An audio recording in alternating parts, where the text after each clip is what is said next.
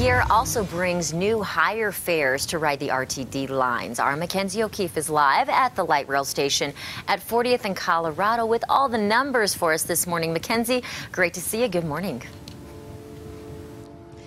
Good morning, Britt. Yeah, this fare hike actually happened very early this morning, 3 a.m. So if you're running out the door to catch the light rail or a bus to get to work, you're going to want to keep this in mind because you will likely notice the increase in cost. So we'll break down this fare change for you and what exactly it means. So for riders now, $3 for a local fare, $5.25 for a regional fare, and then the big one is $10.50 for a trip out to the airport.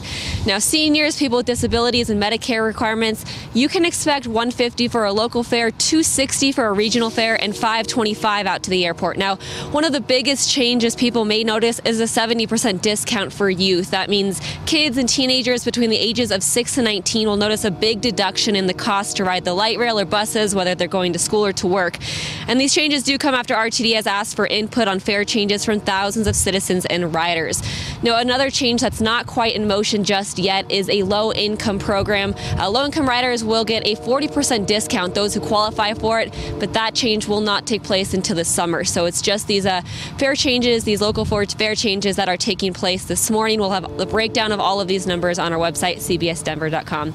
We're live in Denver. Mackenzie O'Keefe covering Colorado First. All right, Mackenzie, thanks very much. 3 people